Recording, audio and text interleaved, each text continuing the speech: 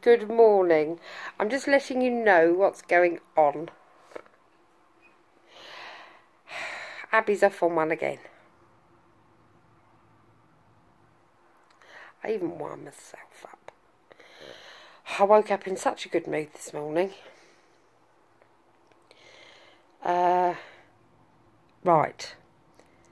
He was supposed to be coming down yesterday. Well, he wasn't supposed to be. This is what I've taken it as. He said he possibly could and then he possibly couldn't. He wasn't sure.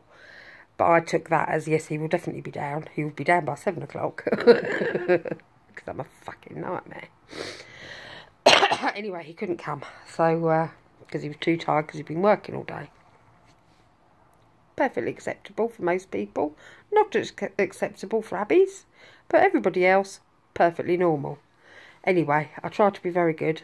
And I was like, right, fine, that's okay. I can understand that, and I could understand it. And he sent his last text at 5 o'clock. And then nothing till this morning. Which to me is a little bit on the odd side. But then he might have been really... I'm making excuses already. I don't know why I do it to myself. But I sent him one text this morning saying good morning. And then another one just saying good morning again. As you do. And then he sent one back saying, oh no. Then he sent one saying, hi babe or something, how are you? But that was it. And with loads of kisses. And I'm like, oh. And most people that'd be quite okay, that'd be quite nice, that's quite normal. You know, about 10 o'clock it was sent, so it was earlier than normal. So he obviously thought. So that was nice. In most people's minds. In my mind, it's, I sent him one back saying, what, do you not want to carry on anymore then? Have you had second thoughts? And then I thought, right, I'm not going to phone him. I'm not going to do anything. 10 minutes later, I phoned him. I'm a fucking nightmare. I'm a nightmare. My brain just goes into overdrive and I can't stop it. Anyway, he put his phone to answer phone. Fucking rude.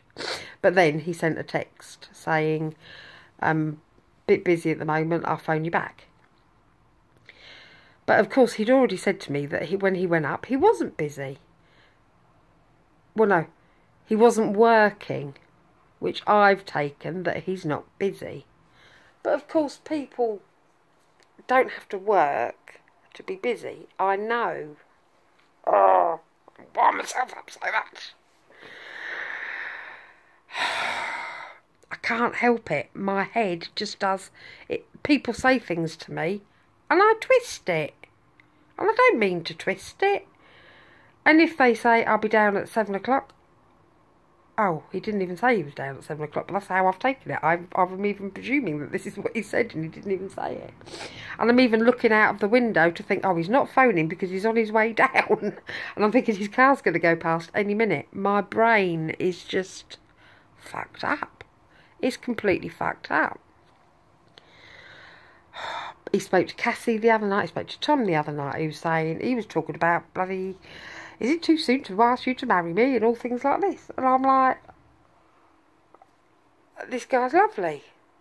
And now he's a little bit busy and can't speak to me. And I'm like, fuck it. Fuck off then. I ain't talking to you, mate. Fuck off. I can't. And people are telling me to chill out. And because of my head, I can't chill out. This is terrible. Really bad. I don't know what to do. So I'm working in a second with my mentoring bit. So I've sent him a text saying don't phone me between 11 and 12 and working. Have a nice day. That sounded really grumpy. And I did mean it to be grumpy, but I'm not grumpy. And I think half of it is because I've been listening to classical music this morning, which I never listen to. And it was quite nice. But I prefer to have a sing. And that's wound me right up. But I've done a picture. What's a picture? Happy dog. So yeah, that's my dating scenario so far. So I shall give you the outcome this evening. Oh, I should really do something with my face, because it looks like somebody's smacked it with a wet fish. Fuck it. It's me. It isn't everyone else. It's me. I know it is. Fucking no.